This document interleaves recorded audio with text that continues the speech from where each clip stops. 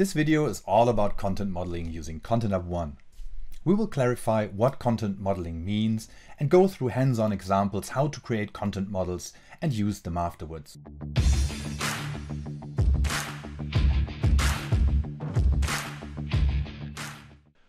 Content can have different purposes.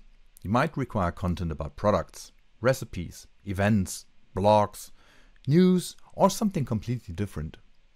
A content model allows marketers to create content in a structured way.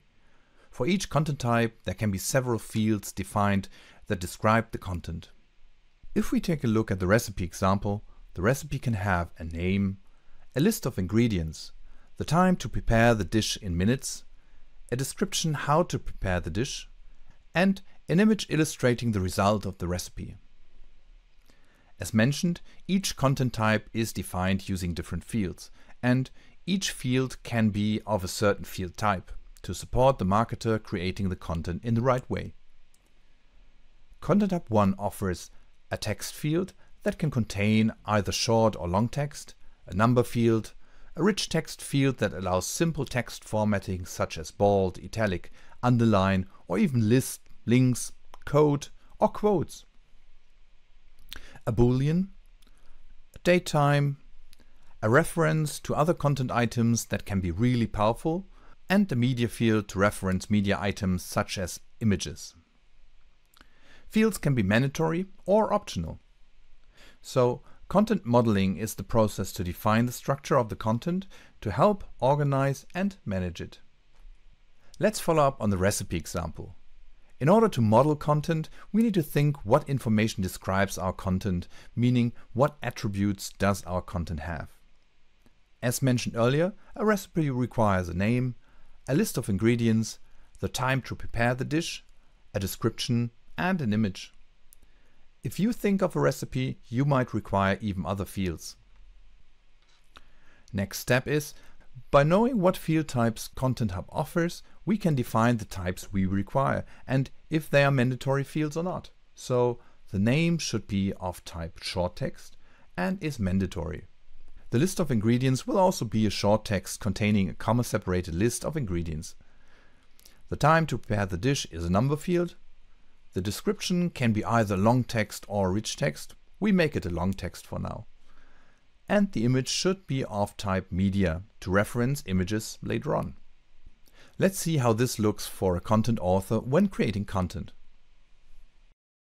In Content Hub ONE, we move to the content type section and add a new content type. I call it recipes. As you can see, the ID is automatically set from the name of the content type. The ID needs to be unique within all content types of one Content Hub ONE tenant. You can manually change the ID only within the creation process. Now let's create the different fields. Recipe name as a text field, and we mark it as short text and required. Ingredients as well as a short text.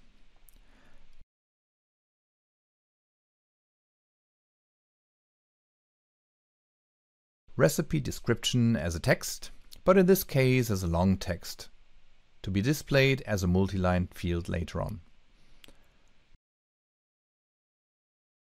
Minutes to prepare as number field to ensure only numeric values are used.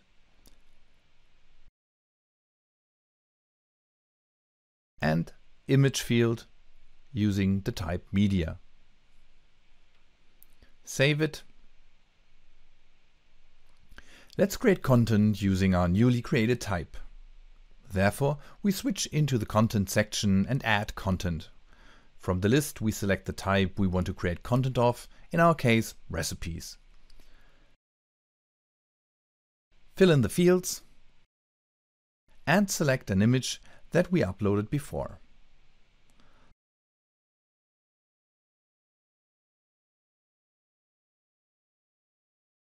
Let's not forget the names field of our content item. This will be displayed in the list of content items. Save and publish. A recipe is a very focused content type with a limitation in flexibility. This is what we wanted to have and what guides the marketer in the best way. But let's take it a bit further. What if we want to manage a website with Content Hub ONE? What would be the content model here? A website usually has a header, a main, and a footer section. The header contains of a logo and a navigation. The footer contains maybe of copyright text, it can be even more. And the main section depends on the type of page we want to create. A home page might look different than a product page or a blog page or any campaign landing page. So let's define a home page that contains some content but also teases a list of recipes. When creating a content model, we have to keep in mind that a marketer does not want to involve a developer in order to do minor changes on the website. So in order to cover that requirement, we have to take this content model a bit further.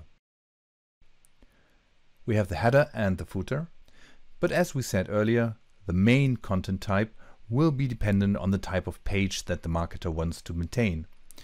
So we make this our actual page content type, or in this case, the home page content type. This one references now the header and the footer that it requires. The header references the menu content type that represents a list of navigation items.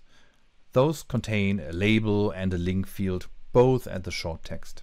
This way, the marketer can maintain the navigation from Content Hub ONE. Last but not least, the homepage references the recipe content type we created earlier. So all content shown on the website is now manageable from Content Hub ONE. I've prepared the content types already.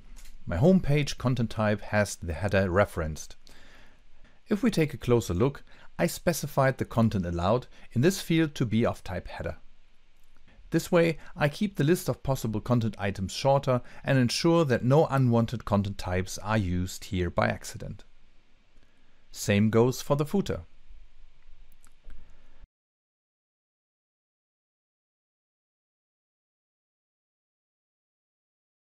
Let's have a look on the header. The header content type references a list of items of type menu.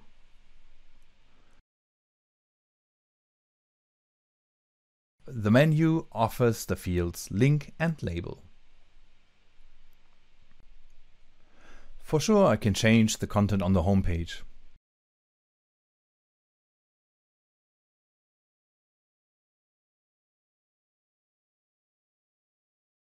Let's change the title and remove one of the reference recipes.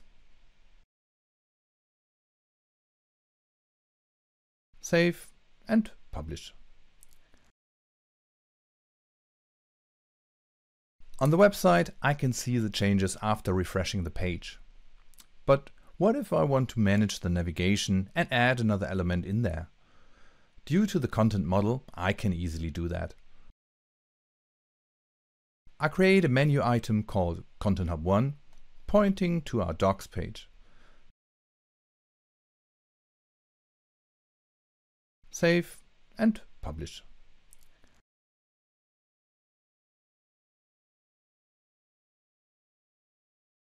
I navigate to the homepage header and add the new menu item here.